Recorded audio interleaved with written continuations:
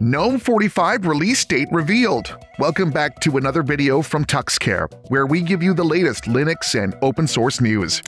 Gnome developers have already announced the release schedule for the upcoming release, Gnome 45. This includes the 6-month-long development cycle, and the official release date is now September 20th, 2023. With each major release, Gnome always introduces new features and enhancements. Here's what we've learned so far. There have been some interesting hints about what to expect in Gnome 45. Alan Day from the Gnome design team has issued a GitLab issue, which indicates that a redesigned display settings menu might be on the horizon with a fraction scaling option. Also, in an effort to streamline accessibility, Gnome 45 will introduce a new addition to its settings menu called the System Panel. This panel aims to consolidate essential settings under a single umbrella, ensuring convenient access for users. The inclusion of the System Panel also includes the relocation of significant settings, such as region and language, date and time, users, about, and the newly added remote desktop options.